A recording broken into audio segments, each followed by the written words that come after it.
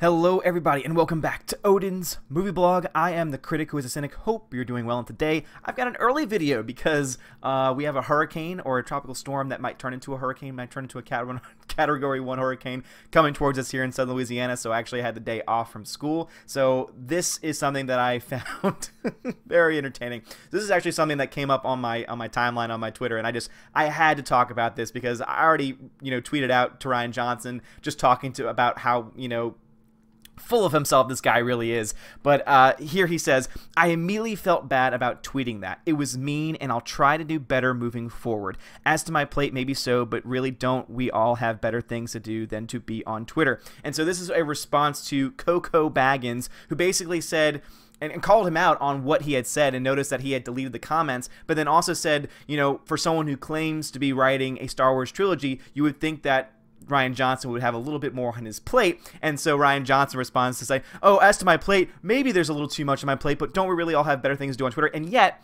ever since that comment, we have seen so many responses and so many tweets. So we already see that this guy is totally just being a hypocrite about everything that he said already in this one tweet. And also, I immediately felt bad about tweeting it. Really, if you felt so bad about it, then why was it out there for long enough for most people to be able to see it, take screenshots, etc.?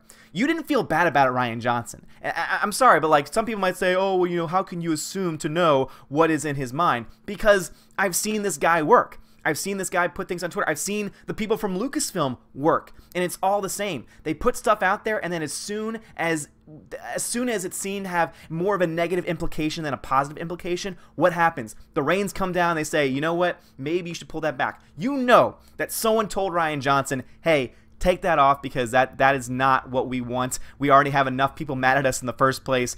Please take that off. That's at least what it seems like. Now, could it be that Rian Johnson, just out of the goodness of his own heart, possibly, decided to delete it? Maybe.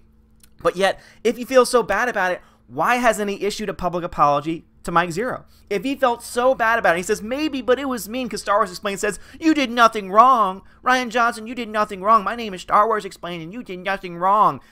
Excuse me, he bullied somebody for just talking about news, for covering rumors.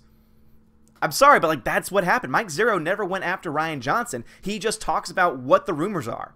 Mike Zero, when he does his videos, he says, here's the news right now, here's what's going on, here's all the speculation, here are what my sources are saying. And again, you can take or leave whatever Mike Zero decides to say.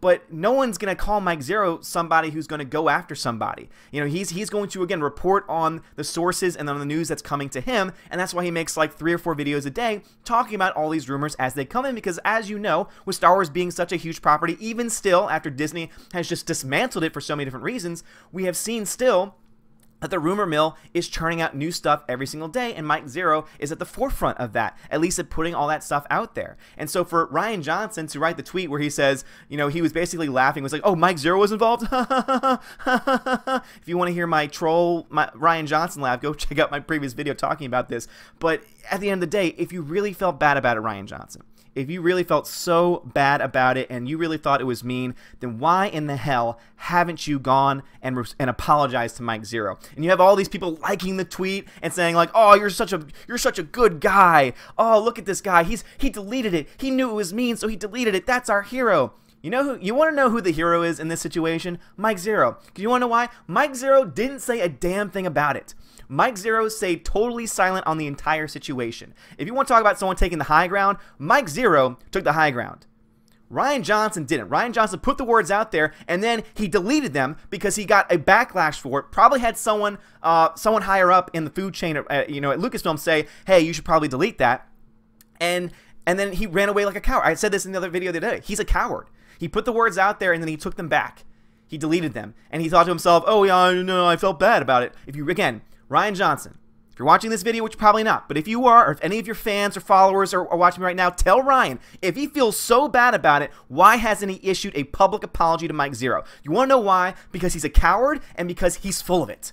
He is so full of himself. He is so egocentric. He lives in this tiny little bubble where The Last Jedi is the greatest Star Wars film of all time, where people constantly tell him, oh my God, your film was amazing.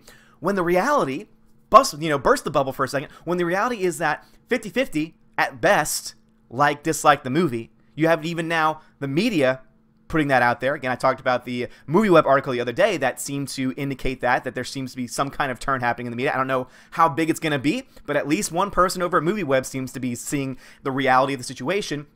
So you have a 50-50 split at best.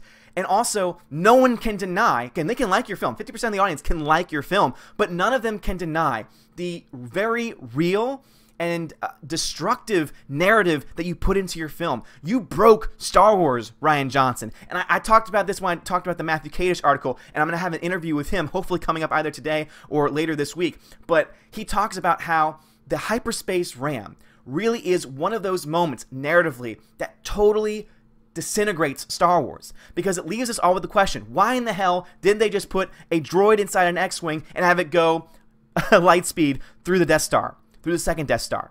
Why didn't they just do that? And now every time, like, I've been watching Clone Wars. I love it. Oh my god, I just started season 5. I've been binge watching this show because it is so damn good. Because even this kid show meant for kids has deep and dark narratives that a lot of people can like. Even kids who can still like the different elements of the show because it is still a cartoon, they can still like those aspects of it, but adults can love it too. I mean, the character arcs, the story arcs that have been, season long are just incredible, are absolutely amazing. That is good storytelling, but even those stories are slightly ruined whenever they're in a big battle, because all I can think to myself is, why are you wasting clone troops? Why are you wasting troops when you could just have, again, a ship that can go into hyperspace and just hyperspace ram it?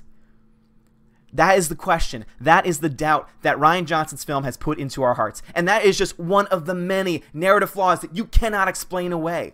So again, Rian Johnson, you have destroyed the Star Wars narrative. This trilogy is dead on arrival, because no matter what they do with Episode 9, unless they retcon, unless they say, hey, all the things that were established, or most of the things established in Rian Johnson's film aren't real, unless they do that, they have nothing.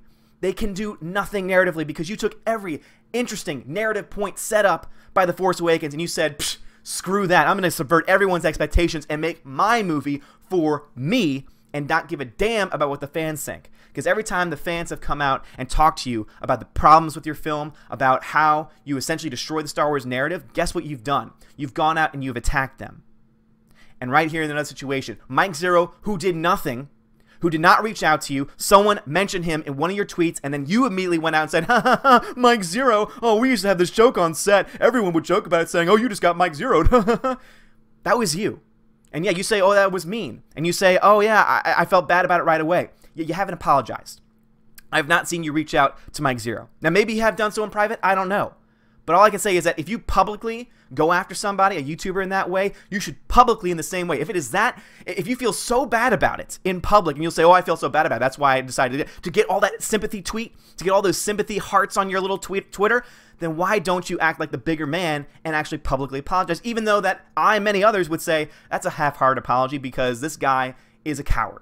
You hide behind your Twitter, you hide behind all these other things. Again, I'm putting my face out there. Again, I am being very straightforward with how I feel about everything. I'm getting some hate for the videos that I made yesterday because not everyone agrees with me on Black Panther. Not everyone agrees with me when I talk about the James Gunn, Dave Bautista situation. And you know what? That's okay. We can have those different disagreements, but at least I'm coming out and putting my voice out there while you hide behind your damn computer, not writing your trilogy, because guess what? Disney would be stupid to allow you to write another Star Wars film, not only because you ruined the first one, but also financially. The boycott would be so severe that you might not even make your money back. That's my thought on that. And again, if you're truly sorry, apologize. Anyway, guys, thank y'all so much for watching. If you like this video, hit that thumbs up, hit that subscribe. I really do greatly appreciate it. Y'all guys are amazing. Please, if you are in South Florida, Mississippi, Alabama, Louisiana area, please stay safe during this storm. Love you guys so much. Have a great day. And as always, God bless.